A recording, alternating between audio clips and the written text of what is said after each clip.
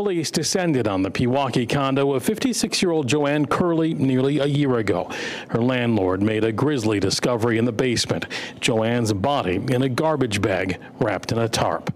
Even more disturbing, prosecutors say the man who killed her continued to live in the condo for days, deciding what to do with the body. State of Wisconsin versus Adrian Thomas. 27-year-old Adrian Thomas of Hartford didn't even put up a defense, claiming he didn't remember what happened.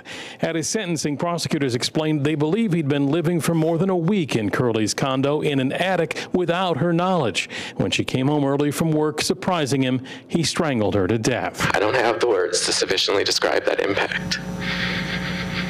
I don't have the words to describe the anger, the sadness, and the helplessness. Thomas never confessed and spoke only one sentence in court. Nothing I can say can help what I've done, so I'd rather go without a statement. The judge and prosecutors say that lack of remorse weighs heavily on Curley's family. Joanne was the type of person that would have helped out a person like Adrian Thomas if he had asked her, but he never did.